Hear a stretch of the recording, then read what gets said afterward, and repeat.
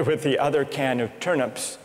The turtle enabled them to subsist for the next few days, and then for 8 days, they had nothing. No food, no water.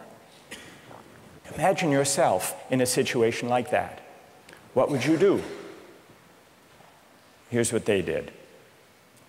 By now, the cabin boy, Parker, is lying at the bottom of the lifeboat in the corner because he had drunk seawater against the advice of the others, and he had become ill, and he appeared to be dying.